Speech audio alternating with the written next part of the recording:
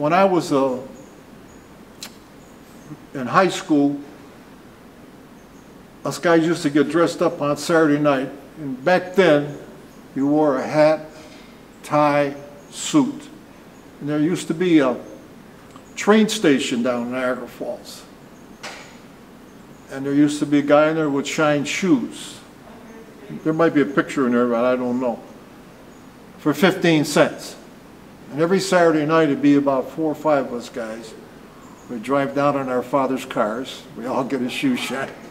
And all we would do was go to a bar, have a drink, and go from this bar. And we started out at there was a Henry Hub's, there was the Whirlpool, there was a Glass Bar, Prospect House, Ontario House, and Jackson's, and a few other ones I can't remember them. That's all we did Saturday nights. But what year was this?